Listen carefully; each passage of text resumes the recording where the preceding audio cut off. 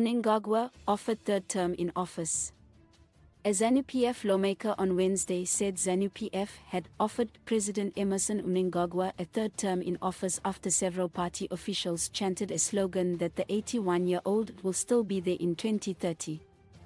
Mnangagwa began his second and final term after winning disputed elections last August, but there is a new push among his loyalists to amend the constitution to scrap term limits. The amendment would require affirmation by 2/3 of lawmakers in the National Assembly and again in the Senate. Even then, the Constitution says the incumbent cannot benefit from an amendment to a term limit provision, requiring movers of such a plan to take it to a public referendum. Zanu-PF Masvingo province today offered President Mnangagwa a third term in office as President of Zimbabwe.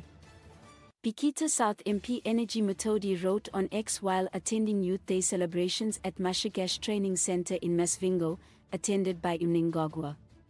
He added, amid cheers, whistling and ululations. The provincial chairman Emmerson Mnangagwa chanted the slogan, 2030 via Mnangagwa Vantage Vachipo, to a deafening applause. Vice President Kembo Mohodi, who took to the podium to introduce Mnangagwa, also repeated the slogan.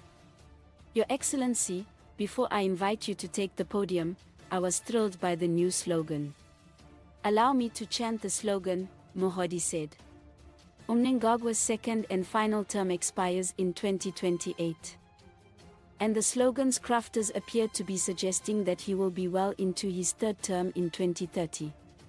Mnangagwa made reference to the new slogan during his speech, remarking, those saying Mnangagwa will be there in 2030. Was there any suggestion that I won't be there? Only one person knows when I'm going, and that's Jehovah.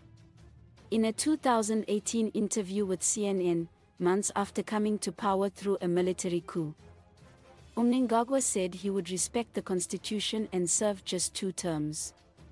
The maximum is 2 terms for any president, and I will abide by that, Mnangagwa said.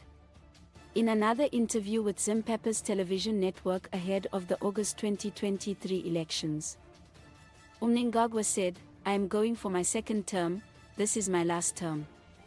Vice President Constantino Chiwenga, who is on a trip to Russia and missed Wednesday's event, is the front-runner to replace Mnangagwa as Zanu-PF's leader. Attempts to extend Mnangagwa's time in office would rile his supporters and stoke factionalism in Zanu-PF explainer, hurdles to extending Mnangagwa's time in office. Under Section 328(5) of the Constitution, a bill to amend the Constitution must be passed by a 2/3 majority of the National Assembly and the Senate before it becomes law. In addition, if the bill seeks to amend the Declaration of Rights or Chapter 16 which relates to agricultural land, it must be approved at a national referendum before it can become law. Section 91(2) is not part of the Declaration of Rights nor does it fall within Chapter 16 of the Constitution, so it can be amended by a 2/3 majority of both Houses of Parliament to remove the presidential term limits. Section 328(7) of the Constitution provides that an amendment to a term limit provision, and Section 91(2) is a term limit provision which has the effect of extending the length of time that a person can hold a public office such as the presidency, does not apply to anyone who held that office or an equivalent office before the amendment. This means that even if 2/3 of the members of Parliament were to pass a bill extending or revoking the term limits imposed by Section 91(2) of the Constitution, the bill would not permit President Mnangagwa to stand for a third term in office. The only way to permit him to stand for a third term would be to repeal Section 328(7), but this would require a national referendum in addition to a 2/3 majority in Parliament, see Section 328(9). Please like, comment, share and follow this channel for more information or updates on news and entertainment.